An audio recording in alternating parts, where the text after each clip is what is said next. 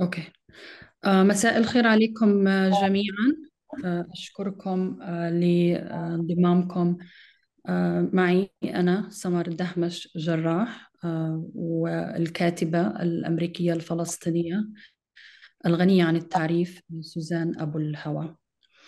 اليوم بدنا نحتفي بأخونا وصديقنا والأستاذ والمعلم والملهم والأب والأخ والابن رفعت العرعير. رفعت له تأثير هائل، مش بس على قضية فلسطين، لكن هو تمكن من أنه يدرب الكثير من الشباب والشابات على التحدث عن فلسطين.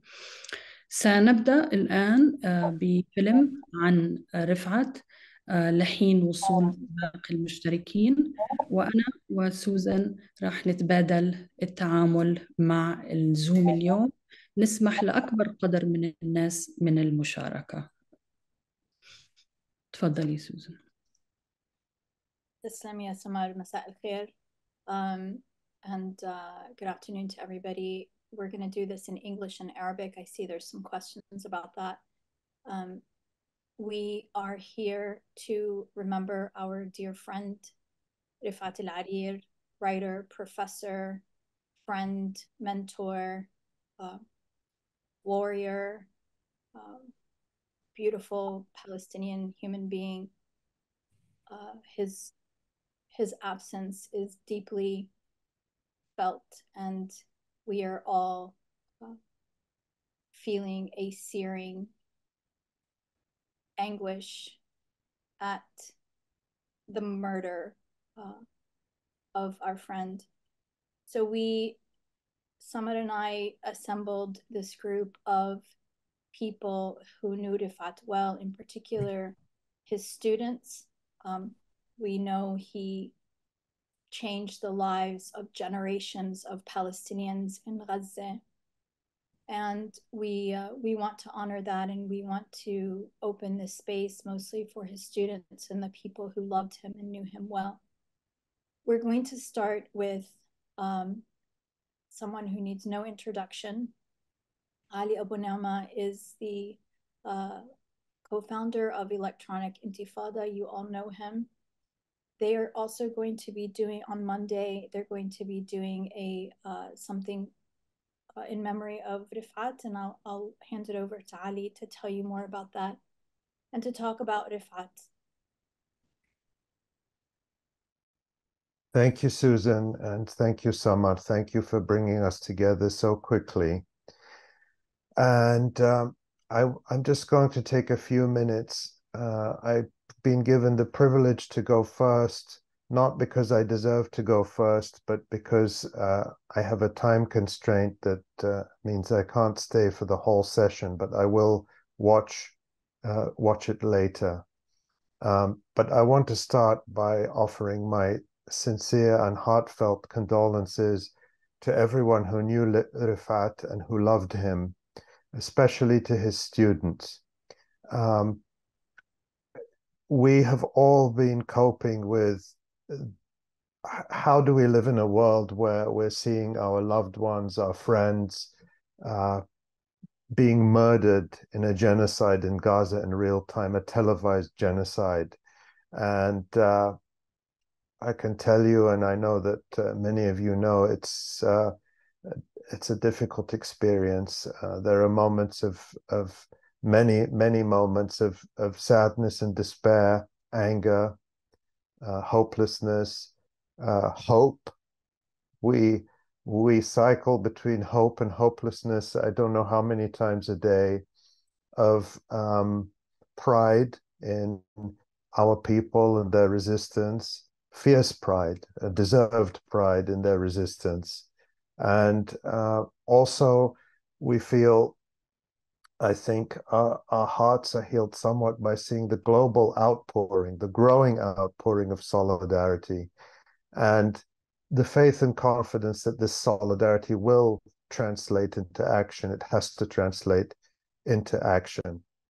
The hardest day was getting the news on Thursday that Refaat had been murdered the prior evening and targeted. The evidence is very clear that Refaat was targeted. The Euro-Mediterranean Human Rights Organization, headed by Rami Abdu, another dear friend of Refaat, investigated and spoke both with Refaat's relatives and close friends, and it's certain that Refaat was targeted.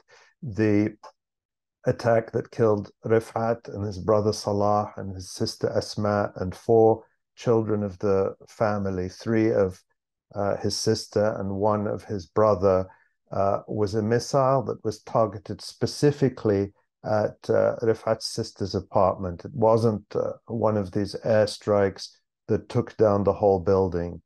And we know that in the days just prior to his murder, Refaat had received a call when he was at a UN school sheltering in the At-Tufah neighborhood of Gaza City, warning him that he was a target. And it's not exactly clear who called him, but it's also not a mystery who calls up and threatens people in Gaza. Refaat was well known to the Israelis. He was a target of their propaganda campaigns, of their defamation and their lying. And he wrote on a few weeks before he was murdered, after his house was bombed in late October, that some of his relatives worried that it was because of his outspokenness in the media. He had been on international media many times, and it may well have been that the first airstrike that attacked his own house in October was because of the media interviews that he was doing. He had a big target on him. And despite that, Refaat wouldn't be silent. He continued to speak out. He continued to show us the way. We wrote in our piece at the Electronic Intifada on the day we learned of Refaat's murder that Refaat was not fearless. And I say that because throughout these past 2 months, I, like many of us, was in daily touch with Refaat. We stayed in contact mostly through WhatsApp. And he often described great, great fear. The word he used, which is a word I've heard from many people in Gaza, indescribable terror that people went through. So Refaat wasn't fearless, but he was brave and he was courageous. Because for me, the definition of courage is to continue to do what you know to be right in spite of the fear you feel. And Refaat did that. I want to share with you, I found it quite comforting in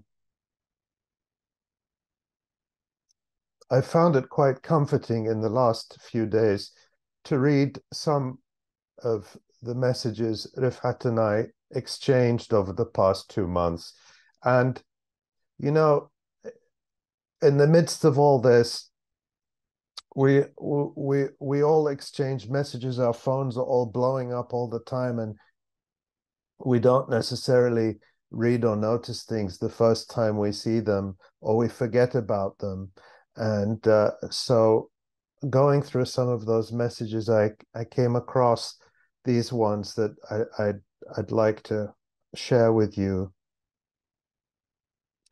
And I'm going to share my screen and share this window here. These were on November the 2nd of this year, so almost a month into the genocide. And at that point, Refaat's home had been bombed a few days earlier, and he was in a shelter. And he wrote, "I'm getting news they've brought down our whole building. We still have everything inside. We could not save anything. I have thousands of books I collected over the years." And then I replied to him that he would have at least another 30 years ahead of him to collect books, maybe even 50 years. Unfortunately, he only had another 35 days. But then what he wrote there, I think, sums Refaat up. He said, all those pieces you publish for my students keep me going. And he was referring to the many articles that we have had the privilege of publishing over the years at the Electronic Intifada, and particularly in the last 2 months. And I can tell you that Refaat never stopped working, even when he was going from shelter to shelter with his family, even when he was looking for food. He believed so much in the mission of telling the world the truth about Gaza and supporting and nurturing his students to do so. He would be sending me articles from his students by WhatsApp that he had helped them to edit or he had helped them to write. He would be giving me their contacts and saying, so-and-so has an article that they want to send you. He did that as long as he could and as much as he could. And I wanted to share that message. All those pieces you publish for my students keep me going, primarily as a message to his students who are watching this now, wherever they are in the world, or who may watch it later, to know that almost every time I spoke to Refaat or had contact with Refaat, he expressed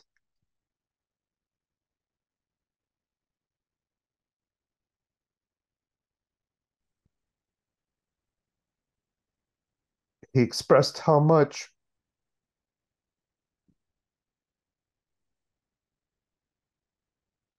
much he loved you and believed in you.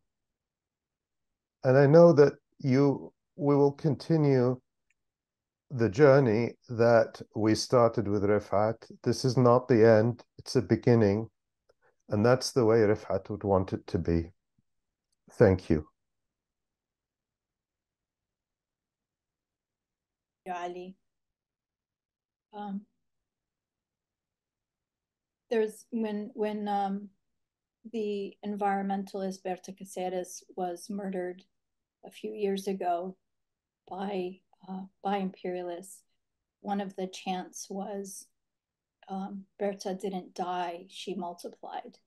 And I think that applies here. Refaat did not die, he multiplied, and he will continue to multiply through this love that we have for him and through the generations, through the many people whose lives he has touched, and his work that will live on for all of us. And I want to bring on Abdullah. Are you with us, Abdullah? Can you turn your camera on? Yes, I'm here. And can you introduce yourself to everyone and just tell us what you want? So my name is Abdullah. I am studying my master's in New York here. I've known Refaat since 2016, 2017. At first, he was my university professor. And I just remember from day one, the first lecture we had, I felt this was a different person who's going to leave a profound impact on my life. And he actually did. He was the one who pushed me to apply for Fulbright. I didn't think I was able to get it, but he pushed me, he encouraged me, and now I'm here because of him. Refaat was one of the few people who had left a very profound impact on my life as a person and as a professional. He taught me and hundreds of other students to believe in ourselves, he taught us that we deserve more, that we should ask for more because we deserve more. every time I was telling Suzanne, every time I would go out with Refaat to the beach, and we would, eat grapes and figs, and he loved those outings. I would feel like inside, and I think that many of my other friends who were there felt the same thing. I would feel strong, empowered, and free, because before Refaat, and this is not an exaggeration, before Refaat, we were just regular kids coming out from high school who knew nothing about the outside world, who were afraid to speak, who we didn't think that we could change anything around us. But with the guidance of Refaat, with his help, with his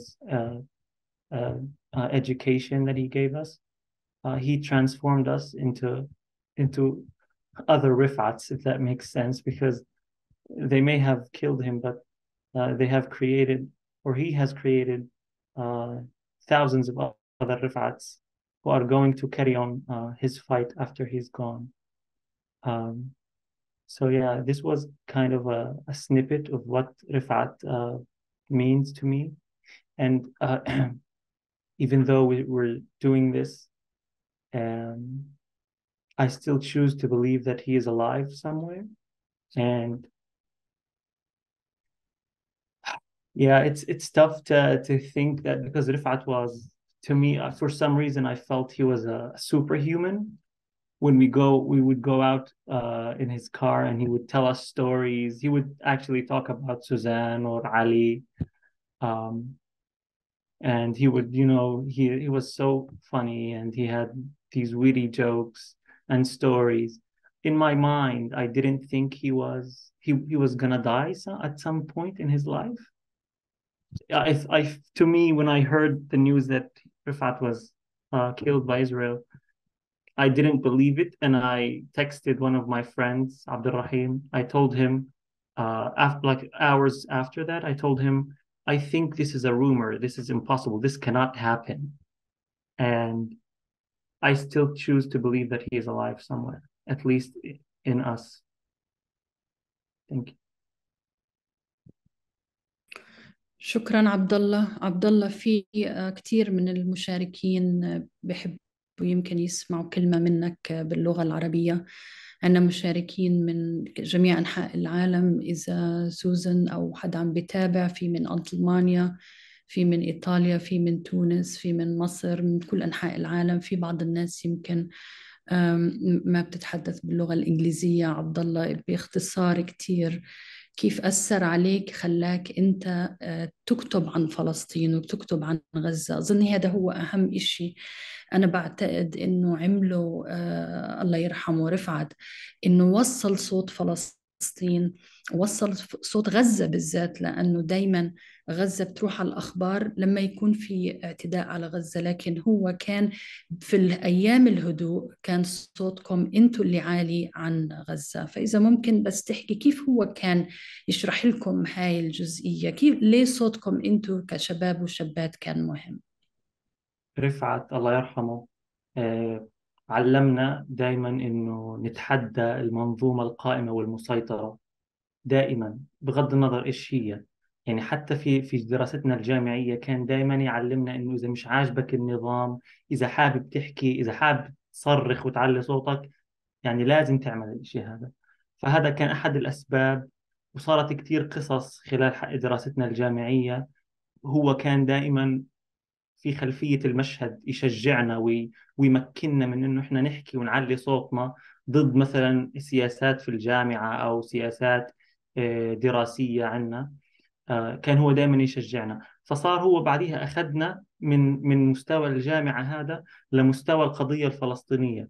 صار دائما يعلمنا إنه لازم نتحدى الرواية الغربية الصهيونية اللي بتنزع إنسانيتنا إحنا وبتخلينا إحنا مجرد أرقام، 1000 و2000 و3000 واحد، لكن لا قصة لنا، لا حكاية، لا مشاعر، لا أهل. فهذا كان أحد الأهم الأسباب. وكان دائما يقول لنا إحنا ما عمره حدا فينا فكر إنه بيقدر يكتب قصة أو بيقدر يكتب شعر فلما درسنا الشعر مع رفعت يعني الواجب الرئيسي أو التكليف الرئيسي اللي لازم نعمله إنه لازم نكتب قصائد. فإنه إحنا كلنا صرنا نطلع في بعض إنه إحنا نكتب. مين إحنا؟ إحنا أرقام، كيف إحنا نكتب قصائد؟ فهو قال لنا لا، أنتم مش أرقام، أنتم أدباء، وأنتم المفروض تكونوا شعراء. فلسطين وغزة بتحتاجكم تعلوا صوتكم دائما في كل وقت، مش بس في وقت الحرب. ففضل رفعت علينا لا ينتهي صراحة. شكرا عبد. Abdullah, maybe you can just mention what you told us earlier about what he told you about Ali. So I'm a big fan of Ali. I always follow his work, and I used to always talk. Rifat and I would always talk about. مش عارف أحكي بالعربي ولا بالإنجليش. Arabic or English, by the way. كيفك. Okay, so we used to always talk about Ali behind his back, of course, and he used to always tell me how much he is impressed by what Ali does, and he has this saying that if you're gonna defend Palestine, if you're gonna speak out about Palestine, you have to be as vicious as Ali is. Otherwise, shut up. This is what he used to tell me. So this is actually when I see Ali's work, and I remember Rafat's words about Ali, I always try to raise the bar in my defense of my cause, my people, because I want to be as vicious as Ali, sometimes even more vicious. Thank you, Abdullah. Susan, may I just have a word? First of all, that's the first time I heard that story when Abdullah said it just before we went live, and it touched me very greatly. Rifat was actually an example for me, the way he combined his very, very, very clear principles and his brave speech with his incredible sense of humor. And all of us who knew Rifat know how funny he was. And he was funny even in the worst imaginable circumstances. And it was a gift he had and a gift he gave us. And so I'm very touched by those words. I just want to say that unfortunately I have to disconnect now because of another engagement. But I just want to say before I go that the Electronic Intifada live stream on Monday at noon Eastern time will be dedicated to Rifat also, and we'll have many of Rifat's students and friends who will contribute there as well. I hope you can join us. And the way to find out more is just go to electronicintifada.net, and in the top of the website, you'll see Get Updates. Sign up for our email list, and we will send you all the information for the live stream. And also, our front page of our website, most of the articles there right now are written by students of Rifat, writers that he nurtured. So we owe him a great debt. The reportage that's coming out of Gaza now, I say, and I'm very proud of this, I believe that the Electronic Intifada is publishing the most writing directly now out of Gaza in the English language than any other publication in the world, perhaps. And that is largely thanks to Rifat. We owe him that. And we appreciate it greatly. So I will listen to the rest of the contributions in the recording later. Thank you for having me, and my love to everyone. Thank you, Ali. So let me just say, I mean, Samar and I are gonna call on you guys, but feel free to just, if you wanna, if something sparks a memory or something, just raise your hands. Like, this is, we're all family and friends here, and we are here to love on Rifat. So why don't we, is Nadia, are you, can you come on camera and talk to us? Yes, Susan. Hello. I just rather not really turn on my camera. I don't know if that's okay. Hello, can you hear me? Yeah, whatever makes you comfortable, Nadia. Okay, thank you. All right, my name is Nadia.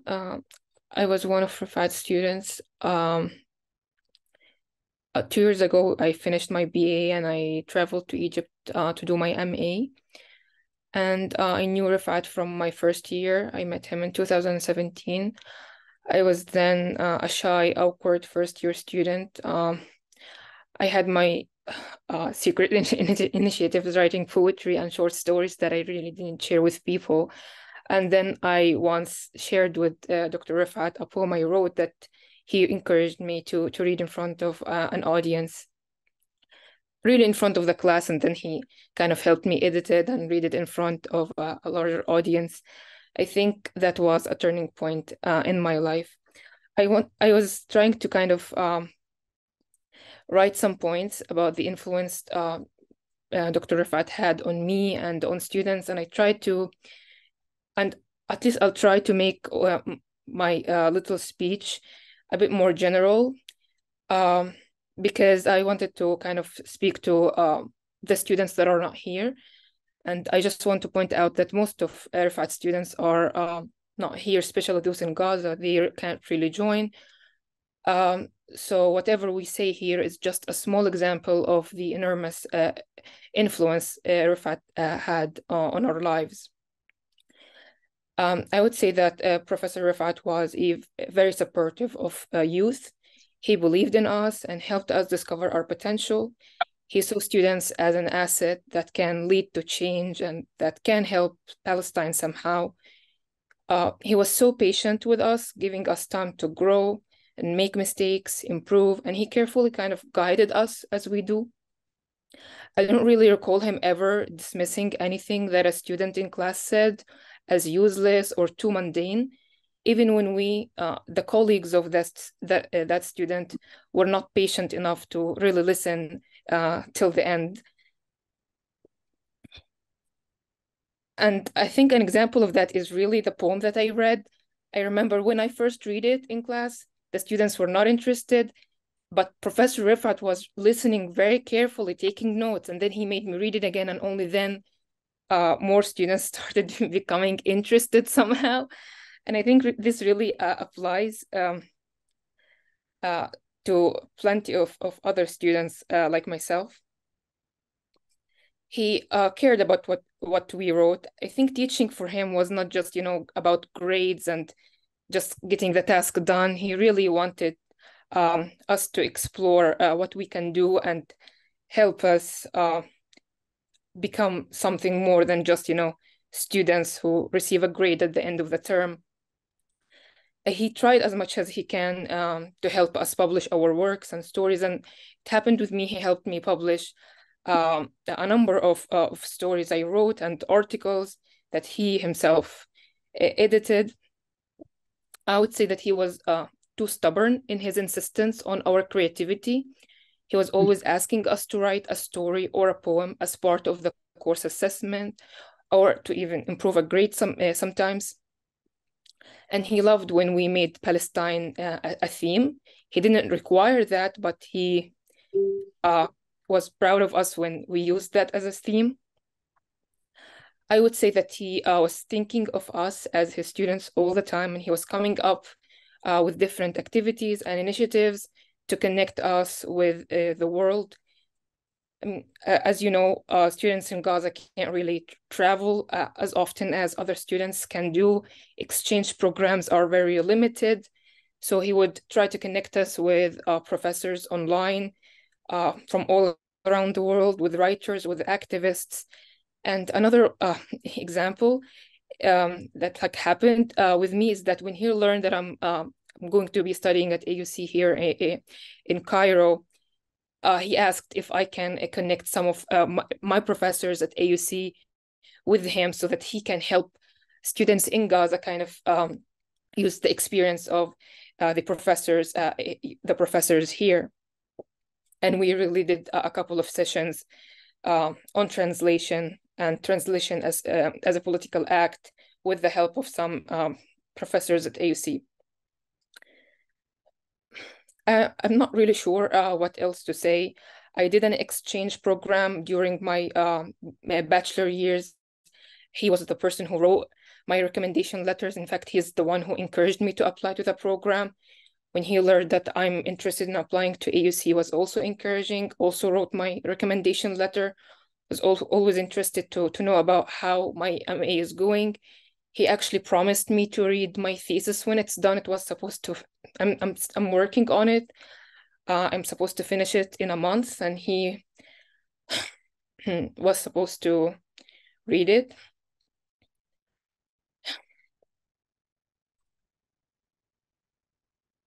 Yeah, well, I think I would agree with what Abdullah said about, and what Susan said about how Professor Refaat didn't really die, he multiplied, and how it's important for us to carry out the project that he started of talking and resisting through writing and believing in the power of the word and what it can do and how far it can reach. Yeah, I think maybe that's about it. نادية، شكرا لمشاعرك. هذا الكتاب إن شاء الله يكون مبين غازا رايتس باك. وأنا بتذكر لما صدر الكتاب عملت مقابلة أنا وأحمد زميلي على ترو توك، البرنامج تبعنا، مع روان ياغي. بس إذا الواحد اطلع على الكونتنتس تبعت الكتاب، مين اللي كتب قصص وروايات عن غزة وعن حياته، حنلاقي إنه يمكن الأغلبية كانوا إناث، كانوا بنات. يعني في أسماء زي روان وزي حنان حبشي، نور السوسي، سارة علي، سميحة علوان، وكل واحد، نور البورنو. هل كان رفعت مهتم إنه يكون فعلا صوتكم أنتوا كبنات من غزة يكون عالي؟ ما كان هو بس مهتم بالشباب، مع احترامي الشديد للشباب الموجودين ولا اللي درسهم، بس أنا بحس إنه هو كان يحس إنه صوتك أنت كأنثى وكإنسانة غزوية برضه مهم ولازم يوصل. هل أنت كنت تحسي بهاي الطريقة؟ بتحب أجاوب بالعربي ولا بالإنجليش؟ بالعربي، عشان إحنا عندنا ناس على الشكلين. تمام. في بيعرفوا بس عربي وفي بيعرفوا بس إنجليزي. الصراحة أنا بدي أحكي إنه كلمة فيمينيزم إحنا كطلاب في غزة يمكن أول مرة عرفناها من دكتور رفعت. عرفنا شو يعني فيمينيزم وشو يعني نسوية وكده من دكتور رفعت. طبعا أنا كنت بحس إنه هو بيهتم إنه صوت البنات يوصل. بالعكس، هو كان يعني يشوف إنه يعني ساعات بيبقى في حاجز خجل عند البنات، وهو يعني الحاجات المجتمعية الموجودة، فهو كان يعني يحاول نخلينا نتحداها. وكتير كان بيآمن بإنه البنات بتقدر تكتب، البنات بتقدر تعمل. هو حتى كان بيشارك في مشاريع تانية بحثية من خلال الجامعة فيها gender empowerment بطريقة أو بأخرى. أنا كنت بشتغل معه على مشروع هو ما كمل للأسف، يعني كان مفروض يكمل قريبا، اسمه gender-based violence in Palestine. وكنا بنجمع قصص لسيدات يعني كبيرة في السن في فلسطين، وكنا نسمع منهم folk tales عشان نشوف أثر يعني القصص الشعبية على حياتهم وعلى تجاربهم. فهو كان مهتم يعني بإنه يعني إحنا التيم اللي شغال معه كان في يعني كان في بنات، وفي نفس الوقت إحنا كنا بنوثق قصص سيدات فلسطينيات وتجاربهم في الحياة. فأكيد بقدر أقول إنه هو كان فيمينيست، ويمكن أول فيمينيست كتير من طلابه يتعاملوا معهم. شكرا نادية. سوزن.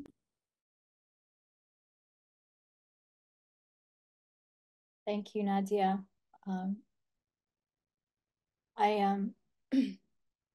I was also, I think, as we all have been doing, going back and looking at our previous correspondence with Refaat, and I realized our correspondence, at least on email, goes back to 2012 when he was doing his MA in London. and he was teaching. He was doing a part of his dissertation on one of the chapters in my book, and I realized that a lot of our correspondence was on Twitter in my account that was permanently suspended, and I'm feeling like that is the greatest loss of that that Twitter account right now, is not having that correspondence now from him, because he talked about a lot of you, a lot of his students, and I, you know, not knowing a lot of his students personally, I, you know, I didn't know that, you know, who the names were, and I feel this sort of desperation now to want to go back and identify each of you that he spoke so lovingly about and wanted to promote. So it's so nice to hear you all, to hear the emotion, the way, not just how he advanced your intellectual life, but how he made you all feel, as any true educator empowers his students. That's what he did. Why don't we? Susan, sorry, but there is a wonderful message from Muhammad Lafi that he says today Refaat was mentioned in the Palestine March in London, and some girl read his poem. So this is so important for us to know.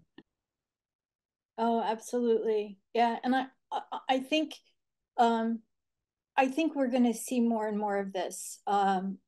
Like I said earlier, Refaat did not die. He is multiplying and will multiply, and through all of you. Should we, Ahmed, or, and like I said, if any of you want to just jump in, please just raise your hand. Samar and I will call on you. If you do speak Arabic, please speak both English and Arabic for the audience. Ahmed, are you comfortable going next?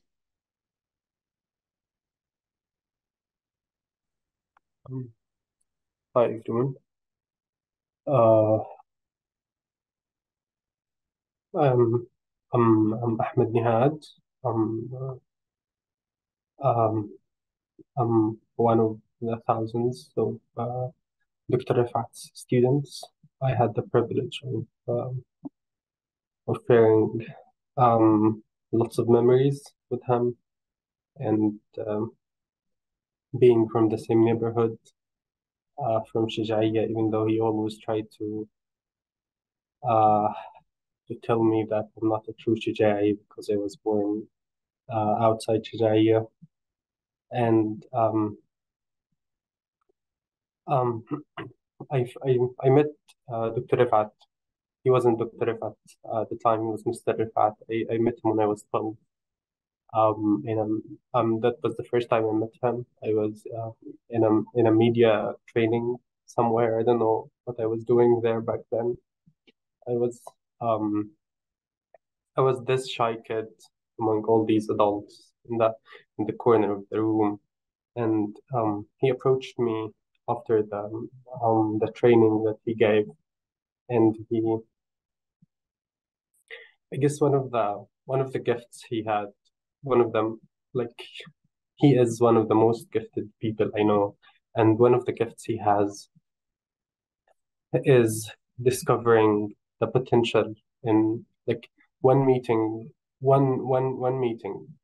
15 minutes with him were always enough for him to probably turn all your life in a different direction. He started the conversation with me. He learned that I love football, that I also a fan of Barcelona like he is, and he knew that I'm on social media and that I'm interested in that, and like he made me feel that I'm doing something big, like posting stuff about football on social media. And he told me I should do that in English. I was like, and I met him several times in the following years, and every time he'd always remember that I'm a Messi fan, and he'd always start a conversation with that to break the silence, to break my shyness, and to make me talk and speak. And every time he kept reminding me that I need to improve my English and that I need to start writing in English, and how important it was. He followed me on social media everywhere, and I didn't really realize back then the privilege he gave me with that. And then later on, I joined the university and the English department, and then I realized, since, like Abdullah said, Abdullah and Nadia are my classmates, and since the first lecture, we all came out of the lecture, all of us, Abdullah and I, and all of our classmates, and like we were like, yeah, for the first time, I feel stupid. I feel stupid. I feel there are lots of things that I need to know. There are lots of things that I still don't know, and we all knew that we're finally doing something and learning something. He introduced. I remember he introduced us, like Nadia said, to many terms and many concepts that we heard the first time from him. But like, one of the things I really remember is whitewashing. It was like the first time I've ever heard the term whitewashing, and he picked a book. It was an introduction to English literature course, and then we took many courses with him afterwards. And he picked a book that he loved so much, and like he kept praising the book all the time. But then all of a sudden, like 3-4 lectures on, he started criticizing the book he loves, and he taught me the first time how you can appreciate something so much but still criticize it, and how he criticized the book for whitewashing, and for kicking certain people of color, or certain people of different nationalities or different opinions from the picture of the history of English literature. And then in the first exam he gave us, one of the questions was asking us to criticize the book, to say where the book failed, to to talk about or to cover certain aspects. And he always said, one of the sayings I always echo and I always repeat, because he taught all of us, whenever we do anything mischievous or anything mean or anything, all teenagers would do, he'd look at us and say in Arabic, مش علي احنا اللي دهنا الهوا بويا, something like that. And he always said that I was mischievous, and like he'd tell us all the stories of how he was making it hard for his professors, telling us that I did that, so I know all the tricks, I did all of them, so don't try to do them on me. But then when we do them, we see how proud he is of us doing those same tricks. So he encouraged us to be courageous, to be unapologetic, even against him. And as Abdullah said, he taught us to do this from the basic level and way above. I kept taking all the courses he gave. We pushed so hard to give us another course. They were like refusing. He encouraged me and Abdullah to mock the system and the university in front of the whole university, because we disliked so many things as students. And he was true that we mocked him sometimes, and he liked that. We made so many memes about him, and not only did he appreciate them, but he used them when he found them worthy and funny and courageous and true. I also had the privilege to work with him when I finished my bachelor's. I was appointed with Abdullah as teaching assistant, and Khalid's here as well. He's raising his hand. Abdul Rahim as well, and Malak. We were teaching assistants, and I remember how hard he fought for us to not only be teaching assistants, because we didn't have to be teaching assistants. He fought for us to be teaching assistants to work in the university, and then he fought for us to not only be. He believed in us in ways we didn't believe in ourselves. He fought for us to teach second year and third year and fourth year courses. And like I remember he called me on a Wednesday, and the semester would start on a Saturday. And he called me on Wednesday, and he was like, "You're going to start Saturday teaching Elizabethan literature." And I was like, "I have 2 days to prepare for that." And he was like, "Yeah, out of all the options I know, you're the best person who can do that." And be like, I know that's not true, but like when he says it, when he tells you this, he always makes you believe that you don't want to fail him. He somehow, in a way, believes that you can do that, and he made every one of us feel so special about his relationship with him, and so confident about himself. And I can sense this in myself, and also in every one of us, every one of his students. I remember in one of the workshops we had with him on creative writing, he'd give us prompts and give us like 2 or 3 minutes to write a poem about this topic, or sometimes stupid mixture of words from everywhere, and he'd like write a poem on this. And he used to push us to our limits, to take everything we can do. And I was never confident. I still never believed that I can do something. But then, so I didn't share any of the things I wrote. Abdullah would like write something and read it, and I find it really interesting. And Nadia would write something and say it. Khalid, Malak, and all the rest of our friends who are now in Gaza.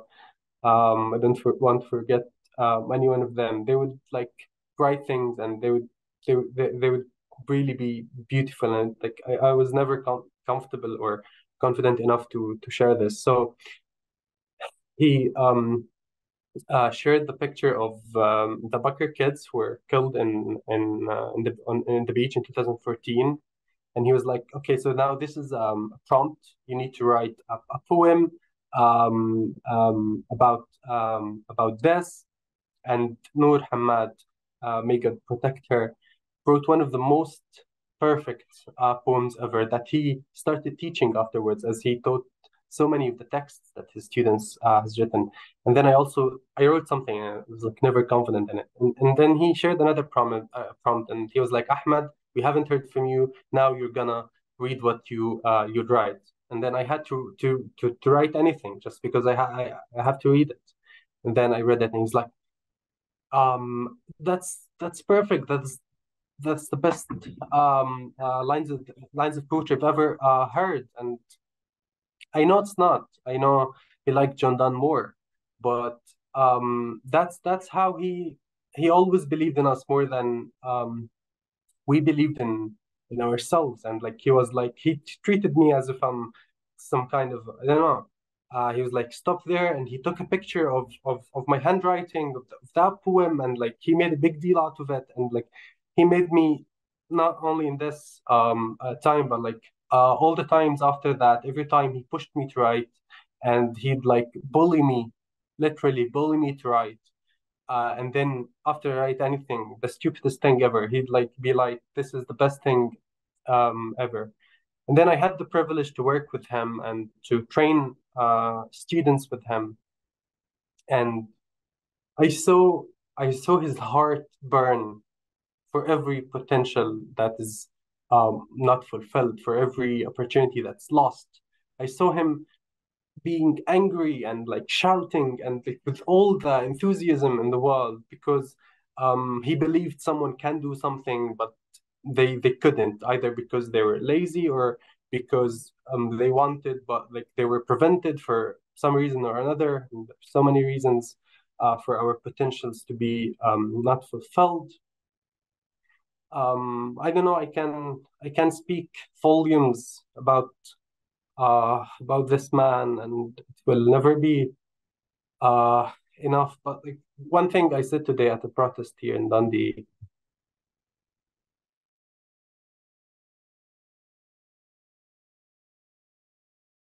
going on in Gaza now from the ground, they know it thanks to Refaat, either because of what Refaat writes or because of what his students do, because he trained thousands of students, thousands of Gaza's youth, men, women, to write, to unapologetically write and talk about Gaza and about Palestine. Last night, I couldn't sleep, and I started rewatching his recorded lectures on YouTube, and I came across the one where he teaches war poetry, and like he talked for like with the students for like the first 30 minutes about war and what it meant, and he was talking about how Israel purposefully and intentionally kills poets and writers, and he was like, we should never say even the poets, because it's not an exception. They target the poets, they target the writers, because they're afraid of the word, they're afraid of the poem. And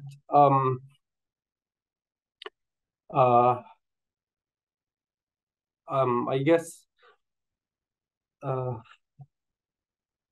they do. I believe they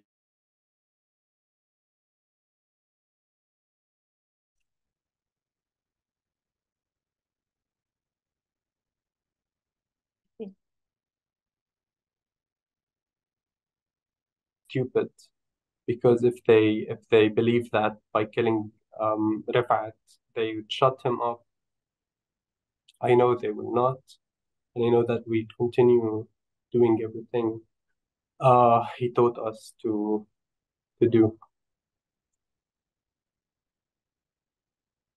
Thank you, Ahmed. I'm going to read two of the comments in the chat. First one is ما شاء الله يا رفعت خرجت أجيال من بنات وولاد غزة العباقرة. And then there's another one that was commenting on what you said, Ahmed. It said, Dr. Rifat used to say, don't out Rifating me. Don't try out Rifating me.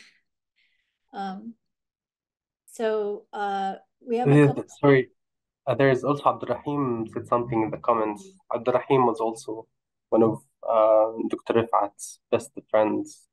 He said something he always said to us. If Rifat can write this, not Rifat, if Abul Arair can write this, trying to, I don't know, humble himself, can write this, you can, everybody can. And yes, that's something we should remember him for. Thank you.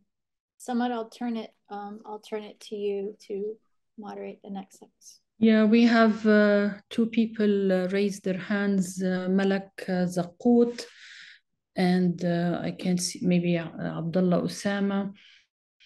So Malak, I don't know if you want to, ومصعب أبو طوحة. So ladies first يا مصعب ونروح ل ملك. وفي كتير by the way from the people who are not part of the panelists would like to ask questions, and I'm getting also DMs through the Twitter feed. So there is a lot of interest, and we have people from Nigeria and from Iran and from Australia and from London, from Tunisia and Egypt. I can't keep up, but people are extremely supportive. فإذا بتحبي ملك, it's up to you if you want to speak in English. And if we can, like, if possible, keep it like 5 minutes so we can give everyone a chance to speak. And then, you know, you can come back if you have more to say. Of course, thank you so much for having me. I hope you can hear me. Yes, we do. Go ahead. All right, great. So I'll start by introducing myself. My name is Malak Zakut. I was one of Dr. Refaat's students, friends, I'd like to think so, from the close circle. I knew Dr. Refaat in 2018 after like 6 days after I lost my dad, and he was a dad to me. Refaat taught me Elizabethan literature, romantic literature, and poetry as curricular courses, creative writing, literary translation, fiction for children, fiction for Palestine, and writing for media, and it goes on as extracurricular courses. And then we worked together for another 1 year with also with Ahmed Nihad.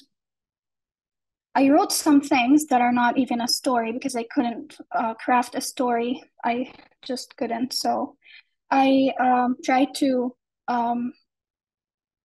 introduce Dr. Refaat from the tiniest of things he used to do that made him so special. Dr. Refaat always walks fast. You see him from afar and you know he has a purpose to fulfill in this life. He is, and I'm not going to say was because it never was. He's the kind of person who you feel privileged to be around. You feel proud that of all the people he knew, and let me tell you, they are a lot, you ended up being in his close circle. He believed in me when I myself gave up on me. I wrote my first poem ever under his guidance, or to be more accurate, under his threats. He gave me and my classmates, Ahmed, Abdullah, Khalid, Nadia, he gave me and my classmates 10 minutes to craft a poem inspired by some pictures he projected. I worked at places I never dreamt of working at, all under his recommendations, follow-up, and assistance. He's the kind of person who's always there for you, no matter what, no matter how busy he was. He's the kind of person I seek advice from, even whenever in doubt. Even if I ask my mom, she goes, "Did you ask Dr. Refaat though? What did he say about it?" And as Iman Bashir puts it, he's family to me, he's family to us. He taught me how to meme in the most hilarious ways. He's the coolest of professors in the whole world. I mean, who on earth uses his own crazy photos as stickers on WhatsApp and then circulates them among his friends? Sorry. Refaat is the kind of person who praises you behind your back, but in your face, he makes you feel like you could have done way better. Refaat is the giving kind.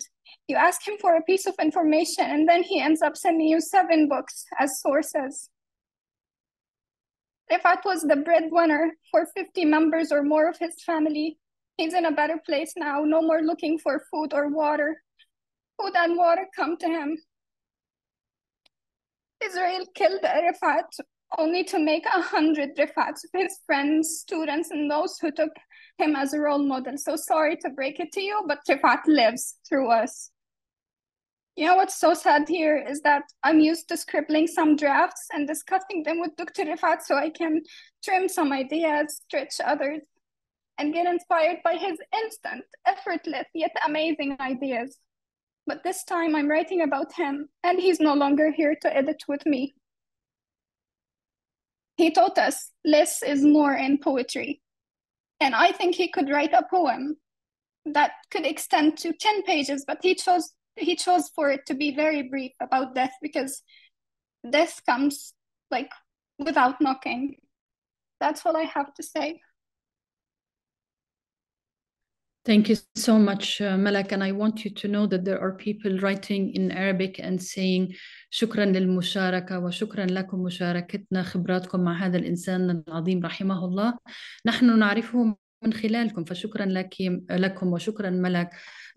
To our audience in English, there are people who don't really know Refaat, did not know Refaat, but now they are knowing him through his students and through this Zoom meeting. So Malak, keep writing and keep his memory alive. And it's very important that this is being taped, because one day his children will watch this and know how many people loved him and how much he affected you and influenced your lives.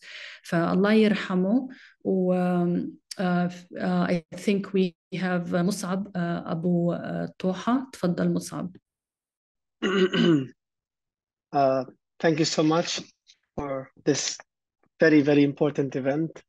And thank you, Malak, for the heartbreaking words about Refaat and the true emotions. I remember the first time I talked to Refaat during the aggression against Gaza was the second day. The BBC called me, the BBC radio called me, and they asked me to join them. And they asked me to recommend some other people to talk with them. So just 10 minutes before the program started, I was trying to call Refaat, and he picked up the phone. And he said, yes, let's do it together. And then at the same time, I was in touch with Malak. So Malak and I and Refaat, we were joining the same event on the BBC.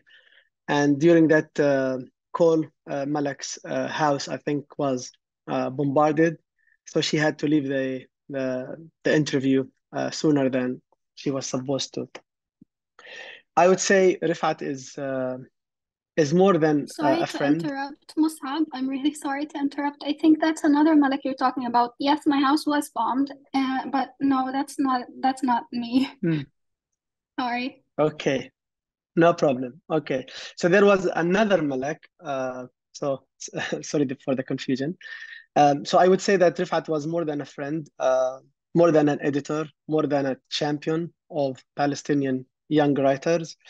I have never had the chance of being a student of his, because when I was at the Islamic University of Gaza, he was in the UK, I think, or Malaysia, getting his degree.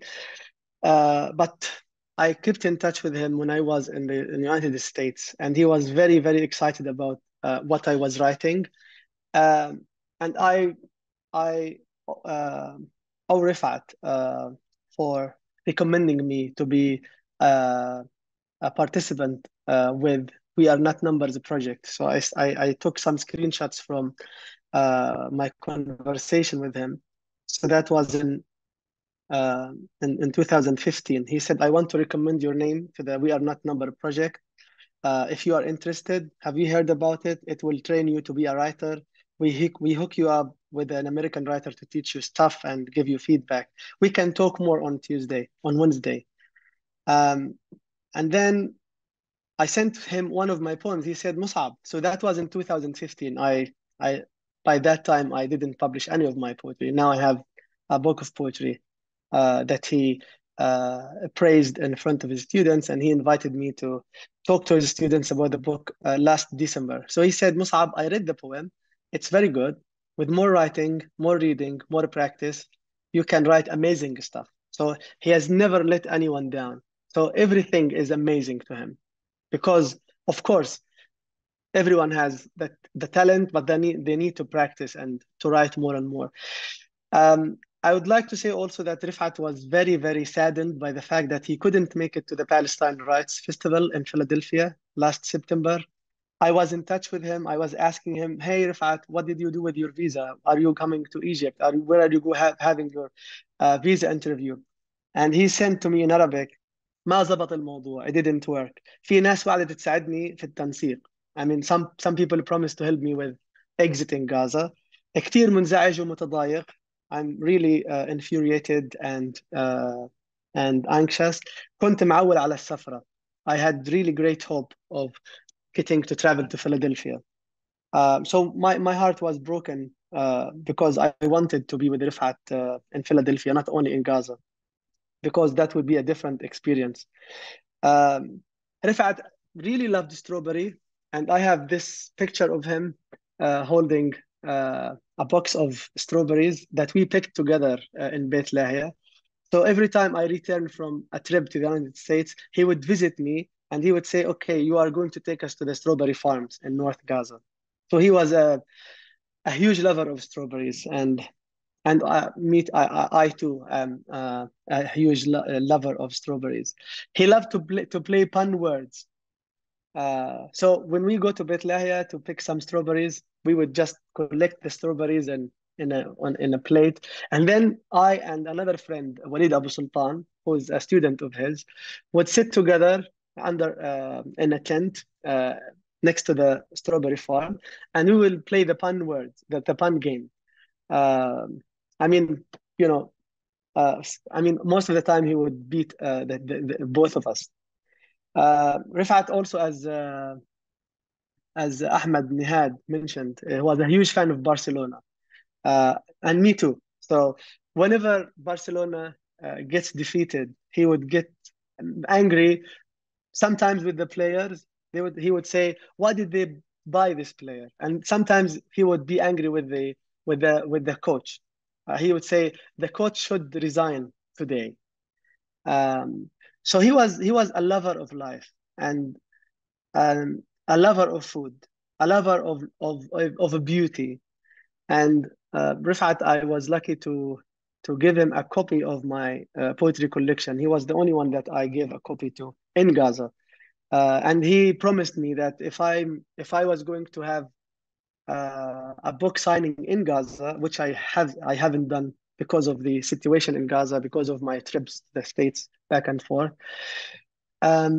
So he said, if you are going to have a book signing, I'll be more than happy to introduce you in the book signing.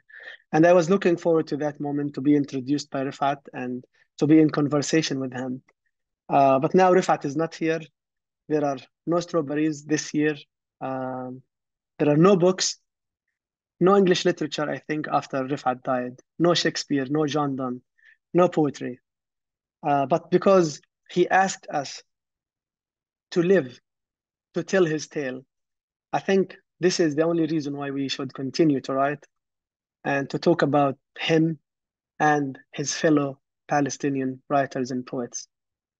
Let me just, because we're running short on time, please try and keep your comments. I know we can all speak for hours about Rifat, but just try and keep your comments, somewhat brief so others can get a chance. We'll do this again. This isn't our last tribute to someone as great as him. Thank you.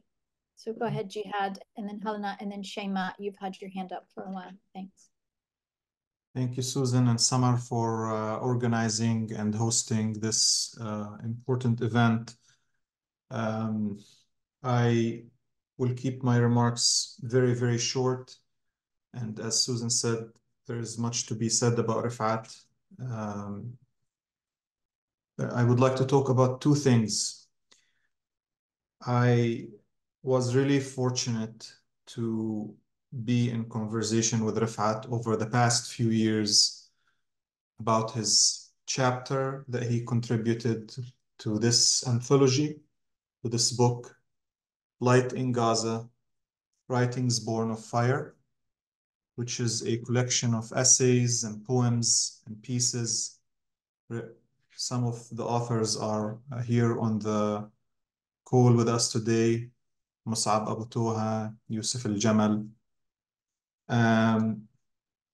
And when I reached out to Rifat about the idea of writing a book that reimagines Gaza's future, but within the broader context and question of Palestinian liberation, and what would that liberation look like? And the conviction that Palestinian liberation can only be possible if the Nakba, the catastrophe, ends, not just as a wound with marks that Palestinians see every day, but also as a process of continuous ethnic cleansing and erasure and destruction of Palestinian life. So I spoke to Rifat, and long story short, he wasn't sure what to write, and he wasn't sure what his contribution should be. And of course, one thing now we know about Refaat, and everybody is familiar with this aspect of his story, was that Refaat empowered young people to tell their stories. However, Refaat himself, though funny and nice and humble, was a private person. He did not go around talking about the details of his life. He was a dignified man, and he was an honorable person. He took care of his family, and there were many, many wounds in his family that he didn't really talk about much. But when we were talking, Refaat told me that the situation in Gaza was getting from bad to worse, and perhaps it was about time for him too to tell his story. He told me, and I quote, "Jihad, I hate exposing myself." He did not want to expose himself. He did not want to put in writing those private stories, those specific details about what his family went through, from especially when it comes to his childhood and his upbringing and his youth. But Refaat told the story nonetheless, hoping that by telling these stories, we would push the international community. We would encourage the reader or the readers to take action. I know we are talking today about the importance of storytelling and the significant role Refaat played in empowering Palestinians in Gaza and beyond to tell their stories. But this isn't a one-way act. When the stories are told, there has to be people listening and people absorbing. And what's more important than that they take action based on the understanding generated by these stories. It's not easy for people to expose themselves and put the accounts of their pain and suffering out there. So in his chapter, Enlightening Gaza, Refaat talks about different stages of his life, different chapters of his life. And the title of his chapter, Gaza Asks, "When shall this pass?" Please read Refaat's words, switching to Arabic quickly. And this is something that I mentioned in my brief obituary for him in English, but I will repeat in Arabic. رفعت العرير ترك إرث هائل، إرث معرفي وأدبي وعلمي وسياسي. سنحتاج إلى الكثير من السنوات والجهود لفهم وإدراك وللإحاطة بهذا الإرث. ولكن من أهم مظاهر إرث رفعت ومن أهم إسهامات رفعت هو تحويله لتعليم اللغة الإنجليزية وتعلمها إلى فعل سياسي ومقاوم. رفعت لم يتبنى اللغة الإنجليزية ولم يعلمها لتصبح أداة للانفصال عن المجتمع أو لخلق حدود طبقية بين فئة وفئة أخرى، بل على العكس من ذلك.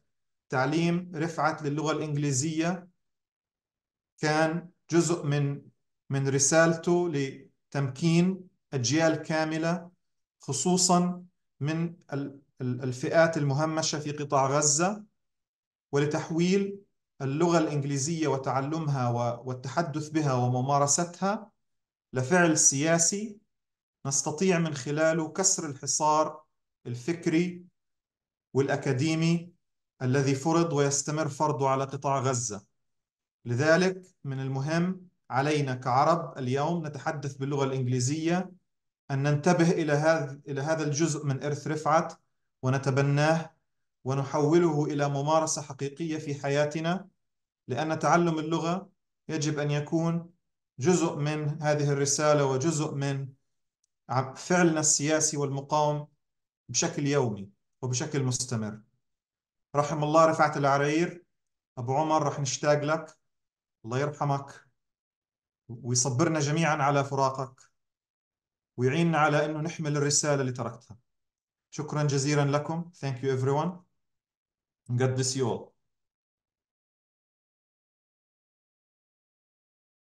Thank you, Jihad. Aish. I want to, so I think our Zoom is going to end around 4 o'clock. And so I want to reiterate that if everyone can just be brief, I know we have a lot to say. I'm going to take just a short moderator liberty and tell you that Jihad and I were talking just a couple of days before he was murdered, and he told me that he was volunteering with the local municipality, and he was trying to figure out how to find food for the remaining lion that was still alive in the zoo, because a lot of the animals had starved to death. And I know he was himself trying to find food for his family and water as well. So I just want to just say that as a point to, just to underscore what a gentle soul he was and how generous he was and kind. So Helena, if you can just keep it, less than 2 minutes, and then Shema, Khaled, وبعدين محمد الخطيب.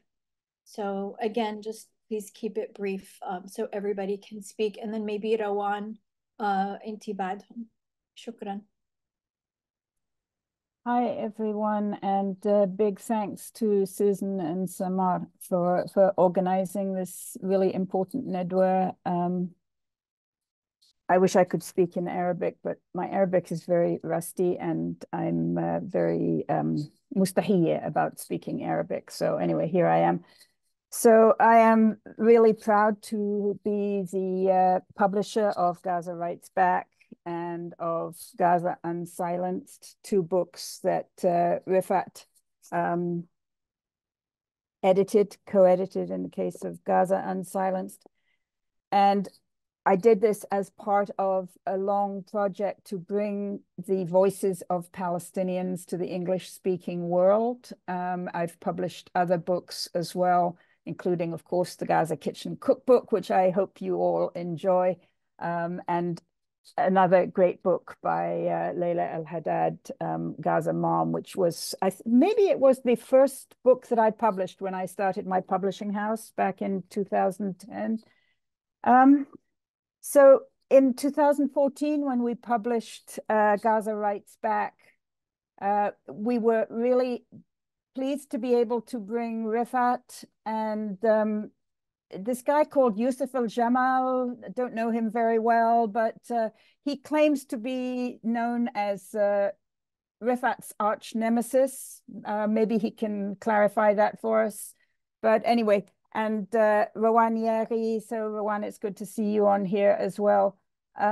We had planned to bring Sarah Ali as well, but we couldn't. So we had this big placard that we carried around with us saying Sarah Ali should be here. I think it was the Israeli, this really inhumane system of tansik that they have, whereby they lock people into Gaza.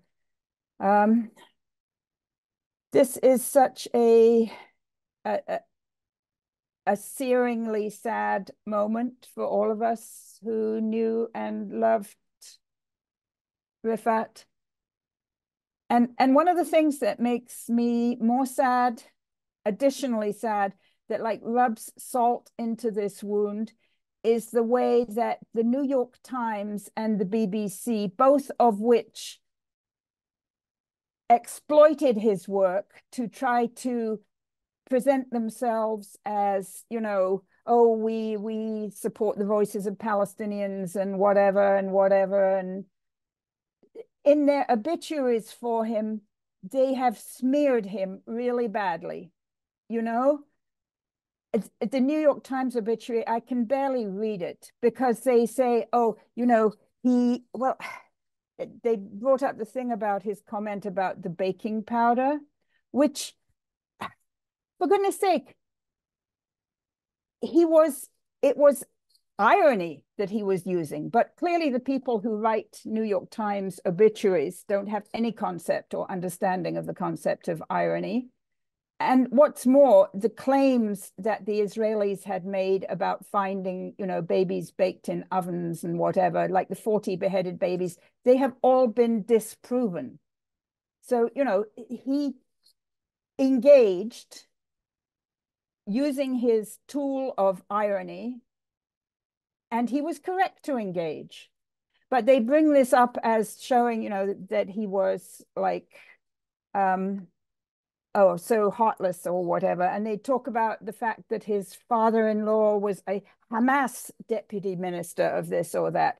All of that kind of makes it okay for an American reader to understand why the Israelis might have killed this person. I mean, it's mind-blowing that in an obituary, this should be permitted, either in the New York Times, which had published his work, or in the BBC, which I think also gave him a platform. And I know there's a magazine in London called Prospect, which had published one of his things in their online version, then they took it down because I mean, I just want to say that this corporate media silencing of Palestinian voices and Palestinian narratives continues. It's something that all of us need to continue to fight against. And we know that Refaat's ruh will be with us as we do that, because he was fearless. I just want to say that my daughter Layla, who lives in Brooklyn, went down to her local subway station this morning and found a beautiful quote from Refaat, had been graffitied onto the subway station. In London, they are flying kites for Refaat. I mean, Refaat's ruh is with us and will continue. Thank you. Thank you, Helena. And thank you for that indictment of Western media. I forget who's next, but I know I already called it out. So yeah, that's me, Shaima. Thank you. Thank you everyone for the beautiful memories you shared about Refaat. I've known Refaat for over 15 years, since 2008. I was only 14 years old back then. I had joined this like extracurricular youth educational program, and he was my teacher there. And he was my teacher throughout my most formative years. I am who I am today because of Dr. Refaat, and he shaped my thinking, and he taught me how to view this world and kind of exercise my critical thinking skills. That program was an American program, so a lot of the curriculum was like very American focused.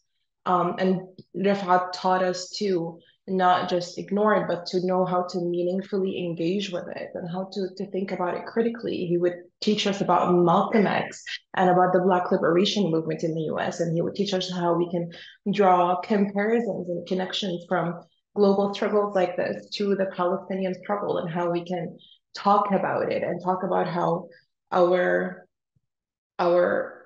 Palestinian cause is absolutely just, and that each one of us has the power and the voice to talk about it. And then I went to university, and he was also my teacher there in undergrad, and we would study, literature texts like Shakespeare's Merchant of Venice, and I remember performing the monologue of Shylock in front of the class, and he would encourage us to really engage meaningfully with these texts and really understand and put our position in the opposite side and see how we can find the humanity in everyone. But also remember that as Palestinians, we have a very strong voice, we have a loud voice, and that we should use it for our Palestinian cause until the liberation of Palestine. The last time I've seen Dr. Refaat in person was back in 2015. I had just graduated and I was waiting for my tanseek, as you mentioned, Helena, because I was supposed to travel to continue my graduate studies. And he had contacted me and said, hey, do you want to write a story and have it published? We're doing this kind of creative writing course kind of thing, and you want to come? And I said yes. And I went to the first class, and in that class, I got a call that said, hey, you got the permit, you're leaving in 2 days. And I remember that day, Rafat like clapped and cheered, and he was so happy. And I remember both him and I were having these conversations back then. And he's like, Ya Rabbi Tsafri, I pray that you're able to travel. And I would say the same thing back to him because his PhD program was interrupted, and he was stuck in Gaza for a while, and he needed to go back to continue. And he was there for me every step of the way. And just last month, I've lost my brother in an Israeli bombing. And 2 days ago, when I heard about the murder of Refaat, I felt like I lost another brother and a friend. Until now, I'm still hoping that someone would come out and tell us that that's not true. He's still alive, he's still okay. But I know that at least he's alive in all of us. And that every one of us, every one of his students and friends will work really hard to make sure that his memory stays alive and that we carry on with his mission. I do feel like I lost my compass by losing him. He truly was the compass for all of us. But I will work really hard to honor his memory and really carry out the struggle until Palestine is free, inshallah. Thank you. Inshallah, Shaima, thank you so much. You will continue his journey and teach your children. I don't have a lot to say. Hi, everyone. This is Khalid. I was a student of Dr. Refaat along with Ahmad and Abdullah and Nadia. We were all together. And since I was struck with the news, just like not to be, I don't know, I still feel in denial, but what I'm doing right now, I'm just collecting a lot of things that were special to Refaat, his sayings, his memes, his jokes, everything about him. Refaat literally created generations of students. You can see this through this webinar, and I thank you for this. You just can see people from different positions, from different backgrounds, all were impacted by Refaat's wisdom, by his stories, by everything he's saying. I remember he just made me a meticulous researcher. I started to work with him before I graduated on a research paper, and I would always collecting their sources. And whenever I bring something without a source, he would just mock me and would say, "Says who, Khalid Dader, just go on and bring a reliable source." And he would always end the conversation by saying, "You have a good knack of research." And I don't think I can sum it up better. Just he created the academia in me, he created the love of poetry in me, everything in me. And he was so creative to the extent he created his own sayings. And one of them that I cannot forget it, and I just pass it on to my friends who knows the culture of food. And he would always say that to something that's bad, he would say, "This is as bad as eating ketchup with shawarma." And the more he used this, it has become a saying that we all know and we pass it on. I don't know, but I disconnected with him before I left Gaza in 2021, but then I connected with him again this year, and we started working again on the research paper we're working on. It was on gender balance in poetry textbooks, and we managed to finish it, but we were accepted to publish it. And also we're about to meet on the 10th of October. That was the plan, and then the war happened, and we were texting all over the world, and he was like, "Yeah, let's meet after the war and finish it up and publish it." But what I know now, regardless of everything, is that I would do whatever I can just to publish this paper with my name next to him. And I know everyone has a lot to say, but just for time's sake, and I hope he's in a better place. As he always said it, like words fail me to express how he ignited everything good in us. I don't think I have other things to say, but yeah, thank you. Thank you so much, Khalid. Abdulrahim Abu Warda. Thank you so much. Thank you so much for giving us this chance to honor his memory. Refaat, to me and to my wife, to Iman, wasn't only a friend, he was a family, and he loved our kids. He loved Faisal, Jawad, and Rita, and he even like visited us when Iman gave birth to Rita, and he was very happy that we had Rita, and he was also very happy that we named her Rita, like because he used to teach us Mahmoud Darwish's poetry, even like in his English classes. I only had a class with him, and I was scared of him actually. It was English language, English introduction to English literature, and I wasn't that good student. I was a helpless writer to him. And but luckily my wife Iman was like, he saw a great potential in Iman as a writer, and he pushed her like beyond words to be that good writer, and he connected her with many journalists in the UK, in the US, and she managed to publish many feature stories thanks to him. I owe him a lot. And he also like he pushed me so hard to apply for the Fulbright. I applied for the Fulbright 5 times, and I was always rejected, and he was always telling me that I believe in you, and I believe that you can do it. And finally I did it. He also wrote me the recommendation letters for the Fulbright and for the universities.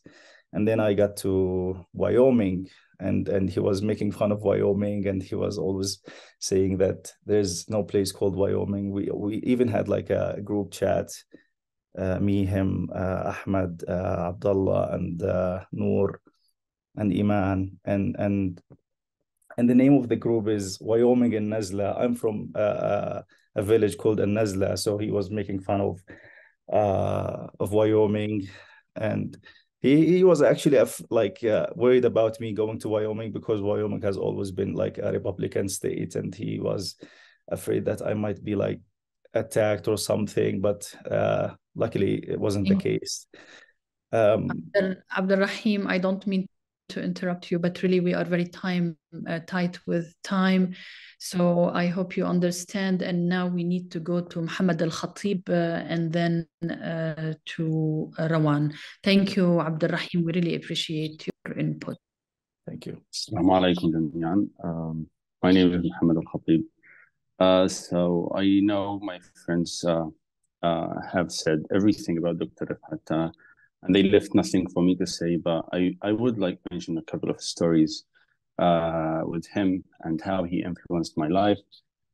So I still remember the first time I met him. He was speaking in English all the time, and I couldn't understand anything. So I went to his office.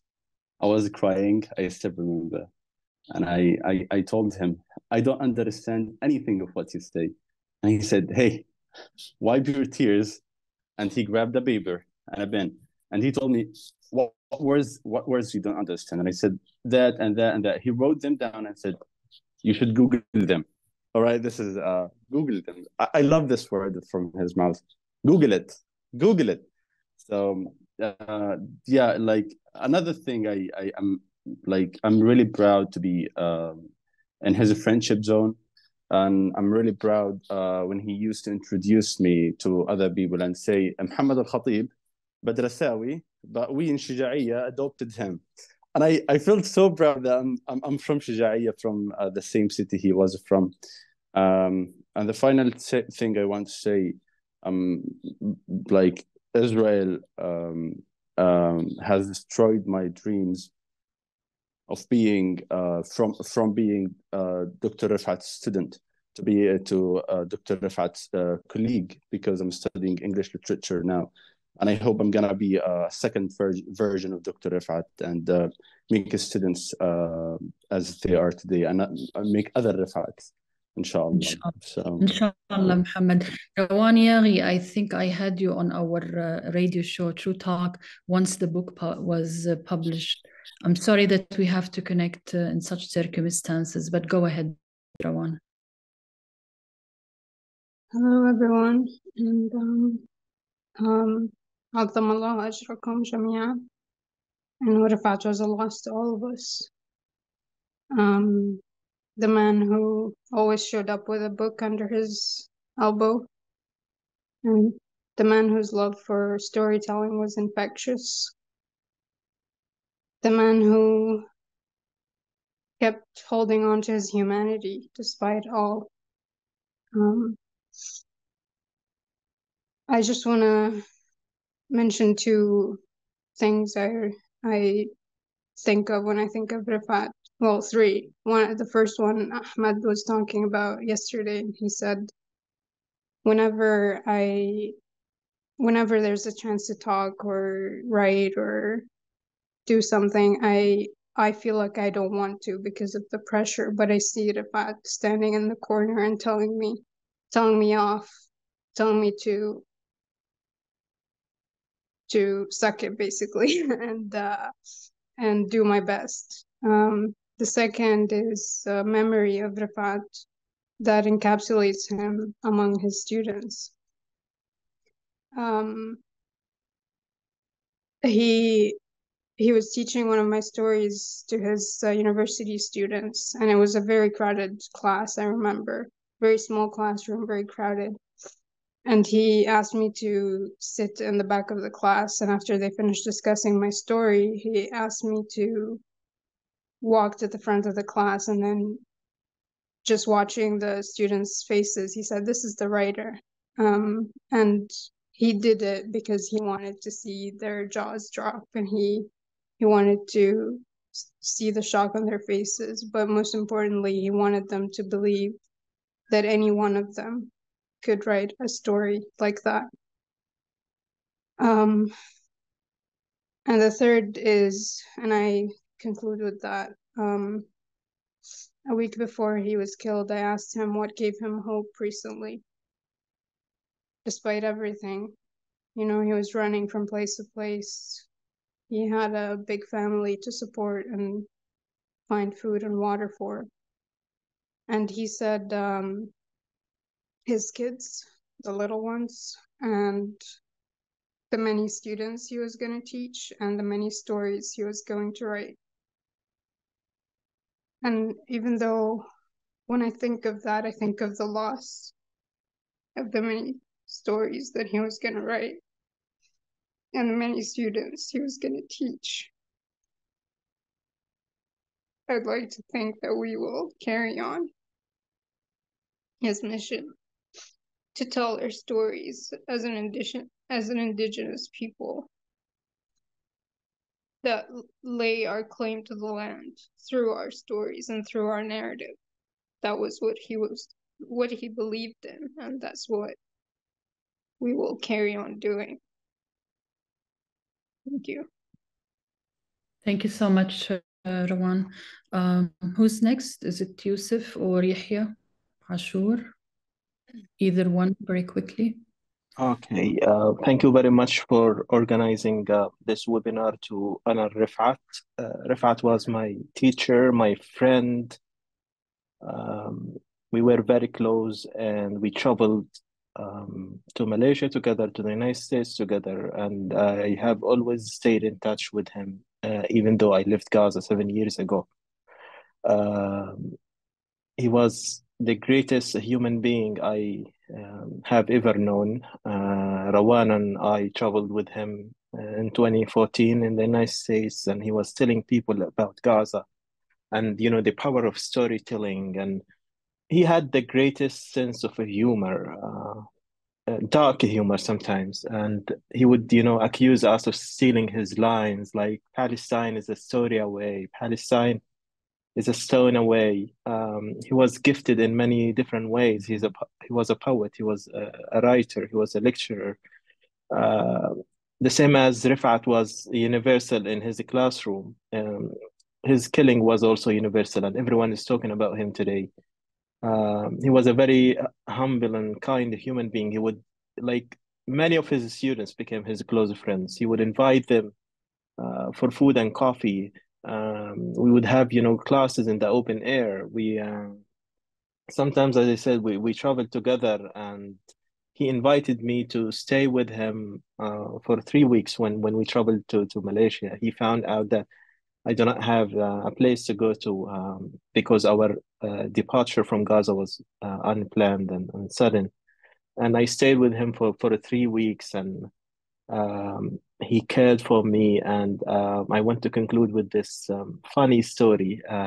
I wrote on Facebook after I left his place that I finally had dinner. I went to another friend's house and I was treated for a very good dinner. And Rifat was invited to the same place later on. And I wrote, I had, now I can say I had dinner. And Rifat called me and he was very angry. And he told me, you have to apologize for me. And the only way I will forgive you is if you buy a watermelon. And so I had to go and buy a watermelon and come and apologize to him. He was very funny. He was very smart. We will never believe that Rifat is gone. Rifat is no more. In our hearts, Rifat is immortal. Rifat is an idea, and ideas do not die.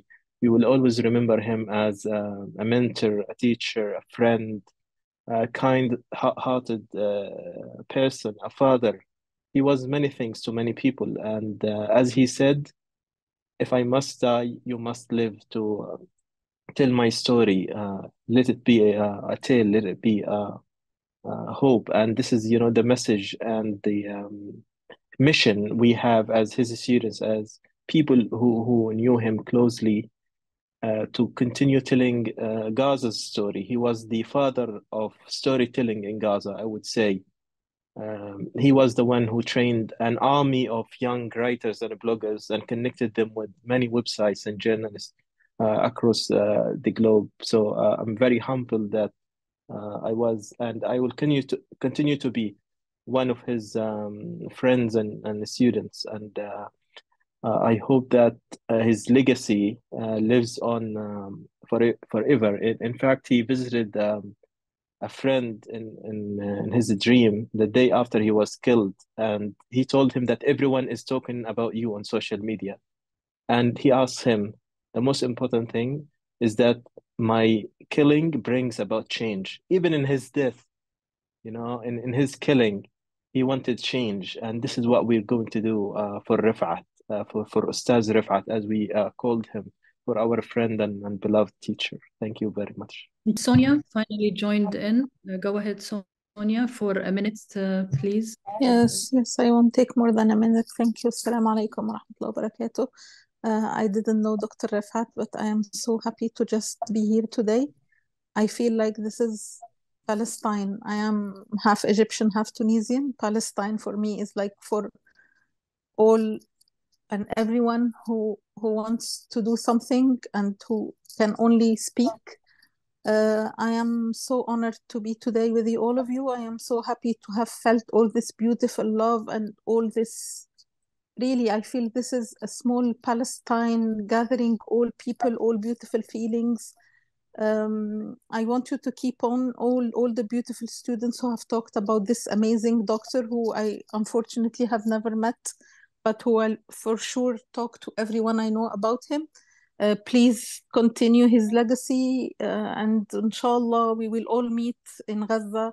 Inshallah, my dream in life is to go to Gaza one day, and I'm sure we will all meet and we will all celebrate, inshallah. Well, thank you for being so courageous and for being really amazing people. يعني you are really really brilliant people. انتوا يعني فخرنا وعزتنا يا أهل غزة، وربي يعينكم، ربي معاكم ينصركم. شكرا. الشكر Sonia. Susan, would you like to say any parting words and comments?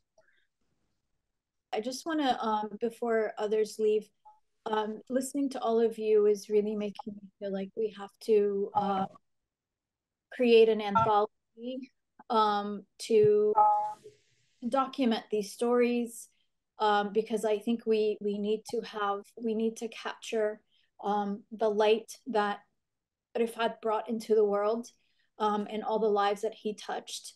We don't have enough books and enough biographies and anthologies about people like Ghassan Kanafani and so many other writers before, and I think it's important for us to do that. So I put my email in the chat. If any of you are interested in contributing to an anthology like that, please just email me, and we can just start brainstorming about how to make that happen. And I hope others will think about other book ideas, other creative projects about Refaat, about his life, whether it's film, whether it's art, paintings, stories, short stories, just memories. Please document in English and in Arabic. Refaat and I used to disagree about, he always thought it was more important to write in English, and I felt like it was more important to write in Arabic but I just, I can't write in Arabic very well, but so I think we could do it in both languages, and so I just want to put that out there, and I'll turn it over to you now, Yahya. Thank you. Thank you so much, Suzanne, for doing this, and thank you everyone who joined. I want to end with a poem from Refaat. If I must die, you must live to tell my story, to sell my things, to buy a piece of cloth and some strings, make it white with a long tail, so that a child somewhere in Gaza, while looking heaven in the eye, awaiting his dad who left in a blaze and bid no one farewell, not even to the flesh, not even to himself, sees the kite, my kite you made, flying above, and thinks, for a moment, an angel is there, bringing back love. If I must die, let it bring hope, let it be a tale. Thank you. We have run out of time, and I'm sorry to those for I know everybody has a lot to say, and people didn't get a chance to speak. We clearly need to do this more often. Ali Abu Ni'ama was here earlier, and he said that there's going to be, I think they're dedicating their podcast for the day, right, Yusuf, on Monday to Refaat. So look for, there's going to be more of these memorials, and I put my, like I said, I put my email in the chat. I am keen to ensure that Refaat's life, well, I mean, he lives through his work, and that's already published, but I'm keen to document all the ways that he touched everybody's life who came into his orbit. A lot of the things that you said have moved us to tears, and in a lot of ways I feel like my heart is gonna burst with, I sent him a message that, when we were talking about the zoo, we talked about what we were going to do to rebuild Gaza, and we talked about how this is the end of Israel. And now I feel, I know this is the beginning of Israel's end, and it will end, and this injustice will end. I have no doubt about that. And I'm just, I feel sorry that Refaat will not be here to celebrate with us, but I think when it happens, he will be with us in ways that are not physical. So I'll turn it over to you, Samar, for last words. And thank you, everybody, for being here.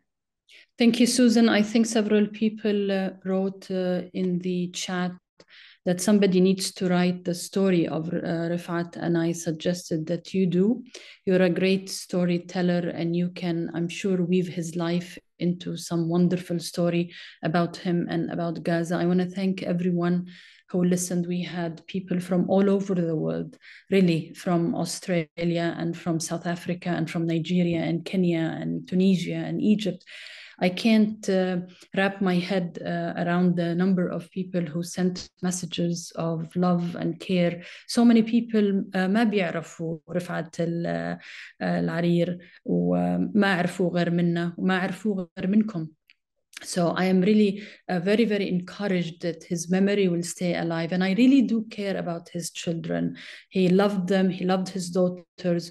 When we spoke with Refaat during, I think, the Gaza war, during the Jarrah, Sheikh Jarrah thing, he cried because we could hear the bombs and we could hear his daughters being scared. He was a very, very sensitive man. So please continue writing about him so his children know that when they grow up, that their dad legacy did not end with his death. Actually, it is just starting. Thank you so much for tuning in, and please keep spreading the word about Palestine. Keep talking about Palestine.